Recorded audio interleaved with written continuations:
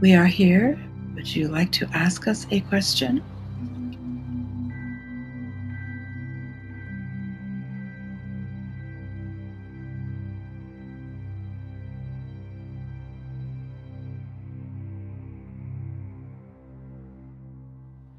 There are many reasons. One is a psychological reason, in that as you are raising your frequency into the higher dimensions, you are gaining access to many of your other incarnations, your other third and fourth incarnations. And there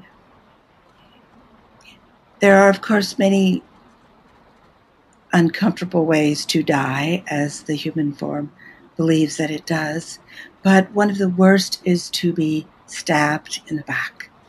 For within that time frame, it was a dishonorable thing. It was that you didn't have a chance to turn and to face and to fight. And so there was very often a karmic scar within that area. And that karmic scar would move in and out through different incarnations. And within this reality, all of your incarnations, all of your embodiments on Earth, they want to come forward, as well as all of your parallel realities on Earth and your alternate realities on Earth. And so all these different realities are clamoring to get your attention, for you are the point of ascension.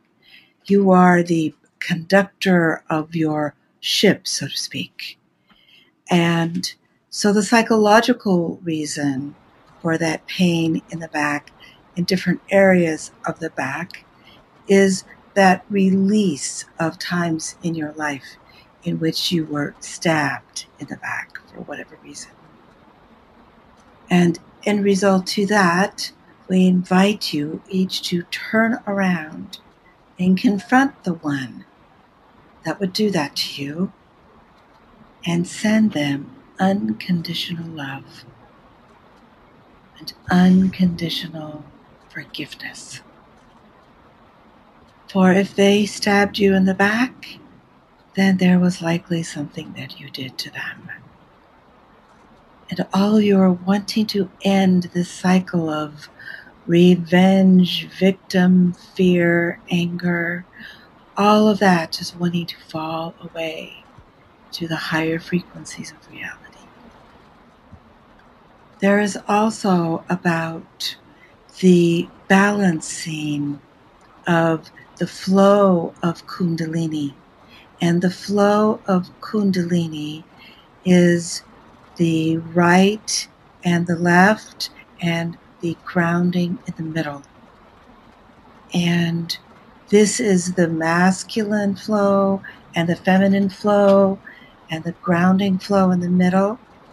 And the chakras, as they spin, they cross back and forth like the caduceus, with one thing, one solid line up the middle. And when it comes to the back of the heart, the high heart, that area, and even the top of the third, the solar plexus, your power within, as it comes to that part, there is very often almost a bottleneck of the Kundalini energy, because a lot of emotion can flow through. And also your breath and your heartbeat and your ability to have consciousness is it's something that you remember. And so there are times that you remember again where you could not breathe, or you did die, or you did leave, and you're feeling that energy and it wants to come up. You want it to be released from you now. And this is where the psychological and the physical interblend, which is really what the Kundalini is about. So the Kundalini energy is integrating that masculine and feminine energy. And if the masculine gets ahead of the feminine, then the energy will be very hot and cause a burning sensation. If the feminine gets ahead of the masculine, the energy will be very cold and inward, maybe perhaps a depressive energy. And so right within that heart area, it's a great challenge to keep the kundalinis, the three, the grounding one strong, and the masculine and the feminine in track with each other. And then there is one more. And the third is that all of your interpretation of light language occurs within your high heart. And you receive the light language in through your crown. You perceive it with your third eye, but it goes into your Atma, the wisdom, power, and love, which is your library, your interdimensional library of all of the realities. And this is how you are able to remember to translate the light language into a language that you can use in your daily life. This often causes fatigue, frustration, disappointment, and anger, which, along with the other two reasons, this makes for a commonplace in the physical body that is going through many challenges within the same moment.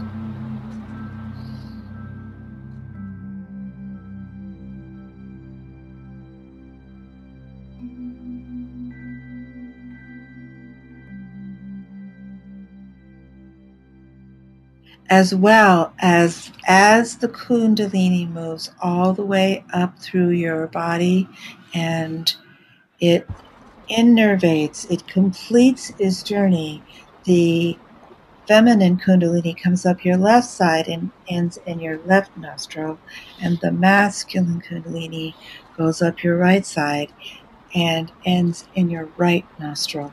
So when you are having a nostril specific, it's not just your entire nasal cavity, but one specific nostril. It's about the integrating of your your masculine Kundalini energy, about your coming to. This also has to do with the eye of Horus, the right eye and the left eye, and Horus is the child, the mother Isis, the father Osiris, and the child, the divine child, humanity being the divine child, about finding an expression of your masculine energy that integrates your feminine heart and your ability to love deeply and your kindness. And it's quite difficult for men of this day and age to find. You are creating the new man, the man who is not afraid of his feminine energy and can integrate it with his masculine energy. And many men are very terrified and act out and become angry and aggressive, and other men have symptoms. And synchronizing the masculine and feminine energy is a very difficult challenge and a very important challenge, because the way to synchronize the inflow and the outflow and the sun, the moon, the masculine, the feminine, to move into your true androgynous being, is to balance those two energy fields within yourself.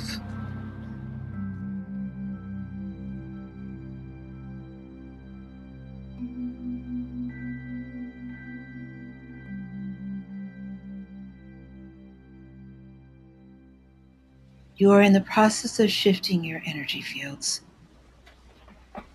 The skin is the firewall. And while being a third-dimensional being, it is that third, fourth-dimensional aura that creates that firewall of protection. However, throughout the process of now, you are having a much higher frequency of protection, and it is burning. It is a bit too intense for your skin, and skin is the largest organ of the body, and everybody has stronger organs and weaker organs. And whichever is your weaker organ will be the organ that is having the most difficulty holding these higher frequencies of light. And skin is always challenged, A, because it's a very huge organ, and B, it is challenged because it is also how you interface with your daily world. And so as you are making a psychological shift in how you interact with your daily world as a multidimensional being, and a physiological shift of how you interact with your daily world, in that your daily world is no longer just third dimensional. Your daily world now is many other dimensions that are beginning to creep into the sides of your visions and into your dreams and into your wakiness and into a moment when you should be concentrating on something else, and in comes yet another new reality.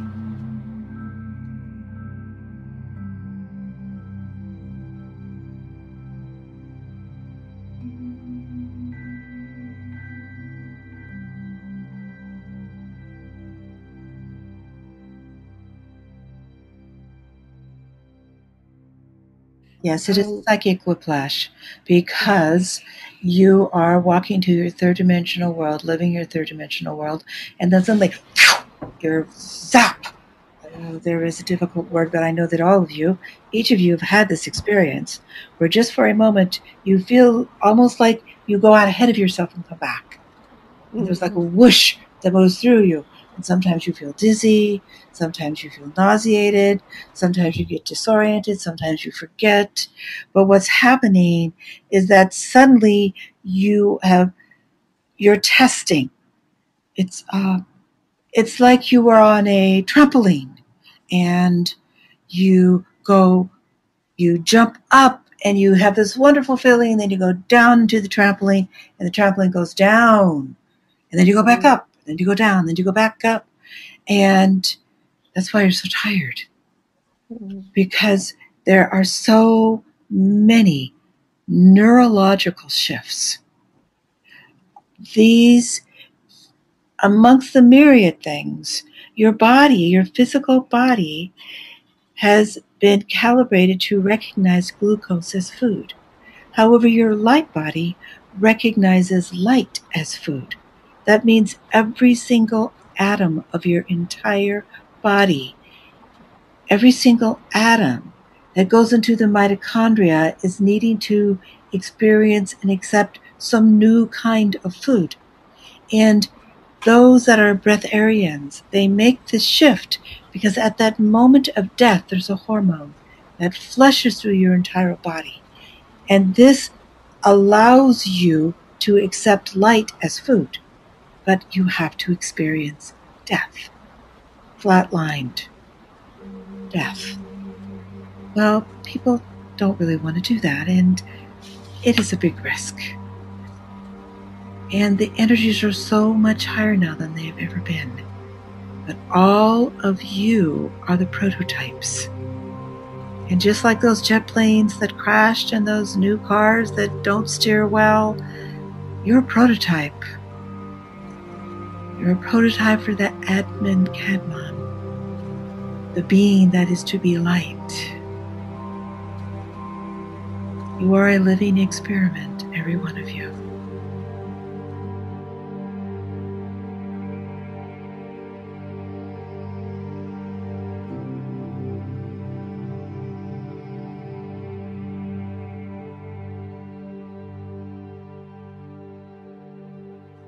Yes, the bleed through.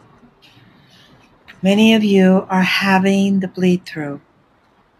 And when you have the experience of the bleed through, it's as if someone opened a curtain just for a second and closed it so quickly and so quietly that you wonder if you actually saw that or not. But you did see it. And what is best is to recognize that it's a bleed through. Make sure that you are grounded.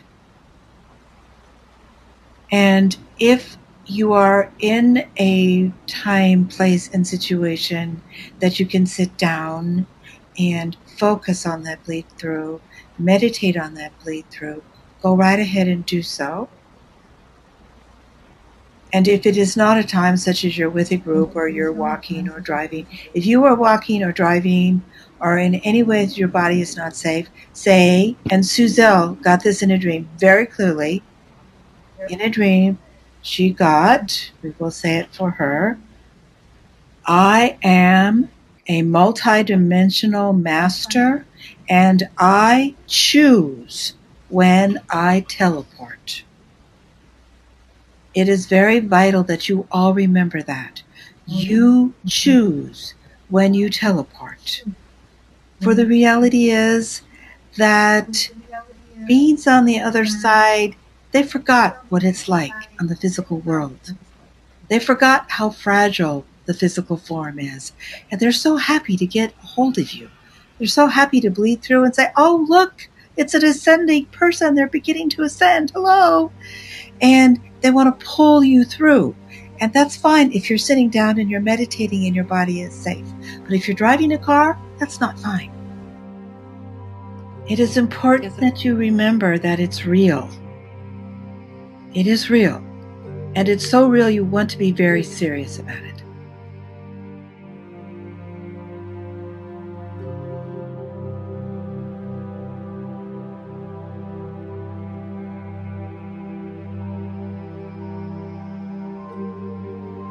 This is when you use a violet flame. Blaze, blaze, blaze the violet fire, transmuting all shadow into light, light, light. In this manner, you protect yourself and you assist that person, because that person is probably stuck. Because as every time you let in light, there's a purging of darkness. And sometimes that darkness does not want to leave. Or sometimes you didn't pull in enough light, or you weren't paying close enough attention, or you're under great stress. That's always a challenge if someone is under great stress, or they're physically ill, or they're fatigued, or they're in a bad mood. Then sometimes that lower part will hold on instead of be released like it needs to be.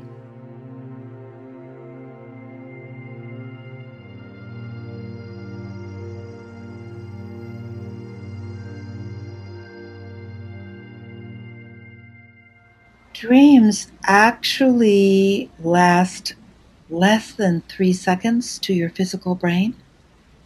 So you could easily have 10, 15, 20 dreams in one given sleep cycle.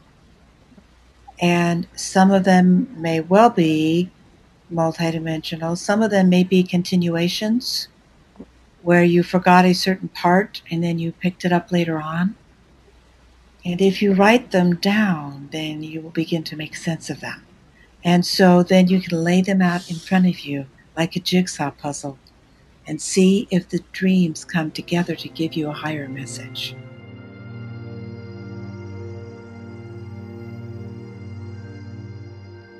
Most of them are higher. The fourth dimensional dreams are not usually dreams that one chooses to remember when they're in the process of ascension. The fourth dimensional dreams are very often doing rescue work and working with lower frequency people, or sometimes it is moving through past lifetimes. And the only fourth dimensional dreams that you would really choose to remember would be dreams within your highest frequency of maybe your mental plane or your spiritually, or I am presence.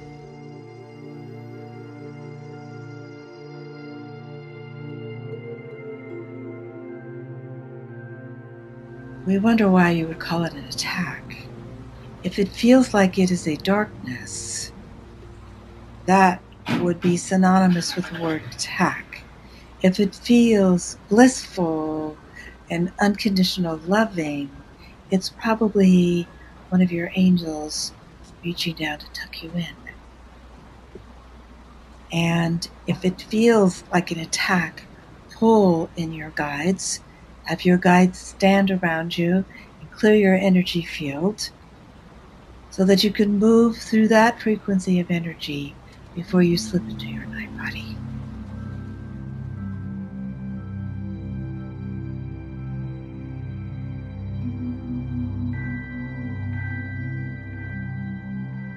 There are some people who have volunteered to stay with Gaia for as long as that contract.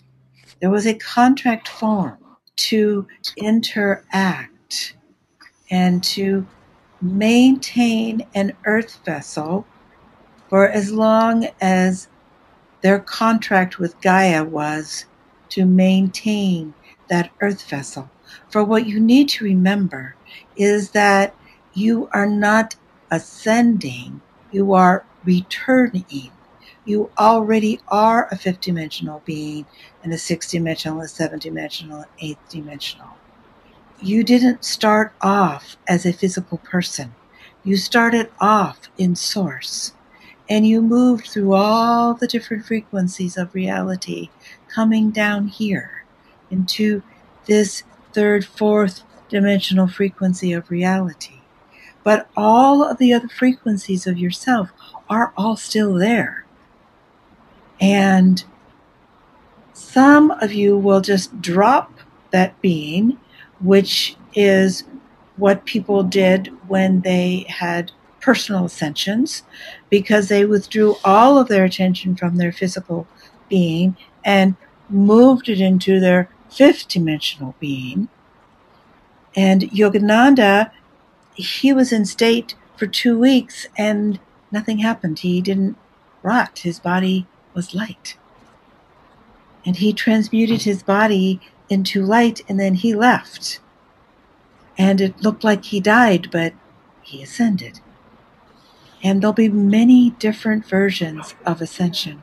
And some people hold bodies longer on the body of Gaia because they came specifically to work with the planet. And they are plugging their energy into the planetary ascension. But that doesn't mean they're not also living in their fifth, sixth, and seventh dimensional self. So it's not that we are leaving, it's that we are remembering, we are connecting. We are connecting the third, fourth dimensional component with ourselves through our light body with that multidimensional component of ourselves. And once we move into that multidimensional state, the essence of ourself that has been put into this physical form that forgot, which is a big challenge because it forgot. Once we fully remember and can pull that remembrance all the way in to connect with our multidimensional self, then we are fully conscious on the earth like an ascended master.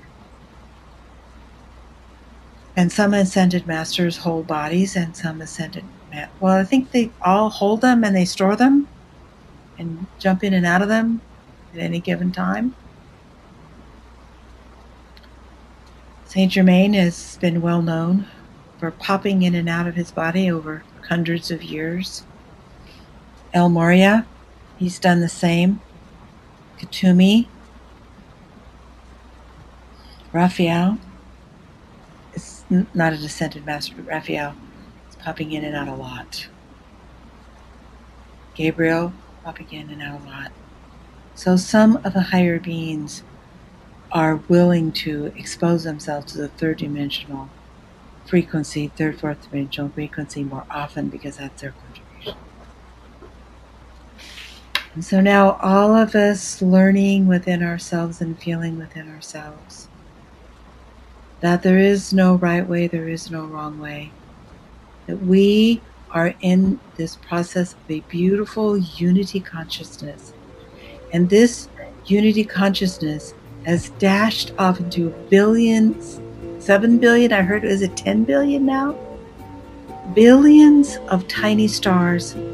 Some of those stars got lost in the darkness, and it might take them a while before they are able to return to the sun that they are. And some of the lights, some of those stars are ready now. And they are the vanguard. They are the beginnings. Blessing be to all.